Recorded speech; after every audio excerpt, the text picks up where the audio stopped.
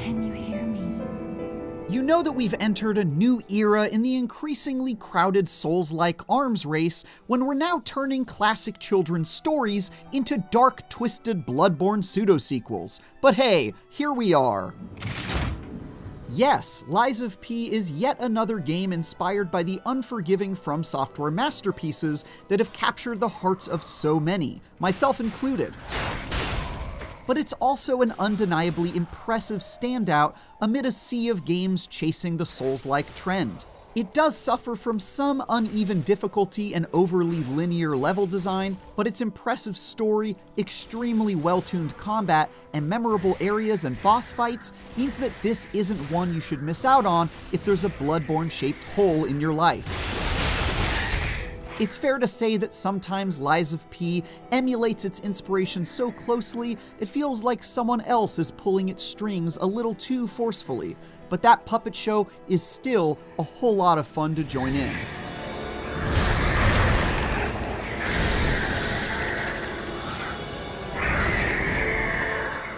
It's both praise and criticism to say that Lies of P follows the blueprint pioneered by From Software down to the finest detail, with precious few deviations. Just look at the UI and menus. And doesn't this look like Bloodborne? Combat is, of course, a methodical dance of attacks and parries designed with difficulty in mind. And it sticks so close to the script that it got to the point where I'd meet a seemingly friendly character and think, ah, this is the one who's going to betray me later, with full confidence that I was spot on in that assessment. There's even a major boss with the same name and rough appearance as a Dark Souls boss, which is honestly just kinda hilarious.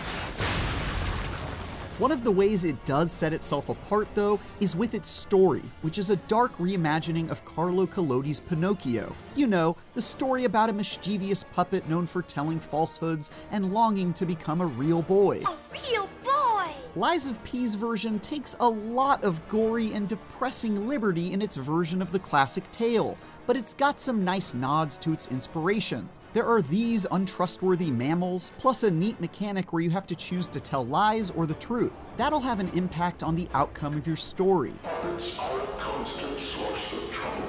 Oh, and the soundtrack is outstanding. Get a load of this. Just want your step from me, dance with me, giving me feel alright. That said, this style of game isn't known for having the most comprehensible stories, and Lies of P isn't wholly an exception to that rule, but it does try harder than most. There's a whole bunch of dialogue and cutscenes that kept my interest throughout my first 30-hour run. In fact, of all the distressing and enigmatic stories I've seen in this genre, this is definitely among my favorites. It's got some interesting twists and turns, and a few memorable characters too. Genius never rests. Except for beauty rest. As you'd expect, you'll split your time hacking your way through levels where practically everything in sight wants to kill you and taking on much more formidable bosses, and Lies of P largely nails both of those genre pillars. The city of Krat is memorable and dystopian, while also continuously reminding you that you're playing out an iconic fairy tale about puppets. It comes complete with your cricket sidekick Gemini and your puppet-making father Geppetto, who always reminds you to be a good boy right before he sends you on missions to butcher everyone in your path. Get rid of the frenzied puppets that have seized City Hall. You'll visit the poison swamp level that every Souls-like is legally required to include, and this exhibition hall with hopeful depictions of a future that clearly didn't work out quite as planned. Each is thoroughly enjoyable to stab your way through. Another item on the checklist is some memorable and usually disgusting boss fights, and Lies of P's got those in spades. I won't show you anything spoilery, I promise, but they're always enjoyable even though they're all pretty straightforward encounters where you whittle down a health bar. It would have been nice to have one or two encounters where they mix things up with a puzzle or trick you've got to figure out to best your opponent. Those are always my favorite.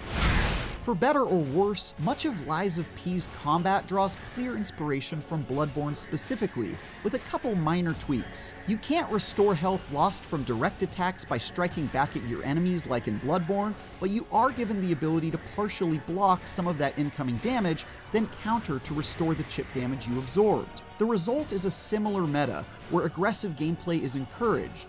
That keeps fights moving along at a quick pace, but it also discourages more defensive playstyles, which tend to be my go-to in Soulslikes. Even so, this feisty combat is extremely fun, balanced, and well-tuned. But you're definitely boxed into playing in a specific way. Playing as a ranged magic user from Dark Souls is a no-go here. Another idea borrowed from Bloodborne is that your melee weapon is assigned to your right hand, while your left is reserved for a utility weapon. This one turns your robotic left arm into a Winter Soldier-esque tool of destruction, and that ends up being a pretty darn clever take on that mechanic. You might decide to close gaps quickly with the quick and effective puppet string, or blow up deranged puppets from afar like this. Or my personal favorite, block incoming attacks and dish out damage in kind with a fiery explosion that triggers when they hit your shield. It's especially cool that each of these tools can be upgraded with additional effects. Check this out. But it's the new stuff, namely the completely awesome weapon crafting system that really lets Lies of P distinguish itself within a very crowded genre. Have you ever wanted to attach a giant saw blade to a rapier's handle so you could jab with it like you're fencing? Well, it's probably not advisable at all, but knock yourself out. How about attaching Mjolnir's hammer to the end of a rusty pipe? Go for it, man. You do you. With dozens of possible combinations, you're given quite a bit of freedom to make some silly or surprisingly effective stuff, as certain stats and abilities from your chosen hilt and blade combine for a unique combat experience. It's a bit of a shame, though, that the best weapons available are legendary tools that can't be disassembled and reforged into new weapons, and many of these are so much more powerful than anything you can build that you're sort of disincentivized from actually engaging with the crafting system the longer you play. Of course, the main thing that defines any good Souls-like is how soul-crushingly difficult it is, and Lies of P has mixed success in this regard. On one hand, nearly all of the world exploration where I was fighting your run-of-the-mill evil puppets and gross monsters was disappointingly easy, to the point where death was a rare occurrence throughout my playthroughs. The same can be said of most boss fights, which Souls veterans can expect to beat without breaking too much of a sweat. They're usually big, slow, and stupid creatures who are easily confused when you move behind or underneath them, and they telegraph all their attacks like they're in the WWE. But then I'd encounter the occasional showdown where the difficulty spiked up dramatically without warning, and I'd die 20 or 30 agonizing deaths on a single boss, leaving me to wonder if I just wasn't properly leveled or something, which was never the case. I just needed to get good.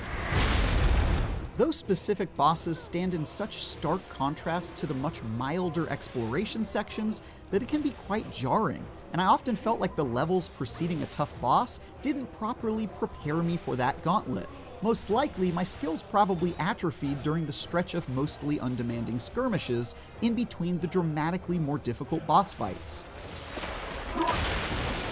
Lies of P has also inherited some of the clunky roots of the genre along with its strengths.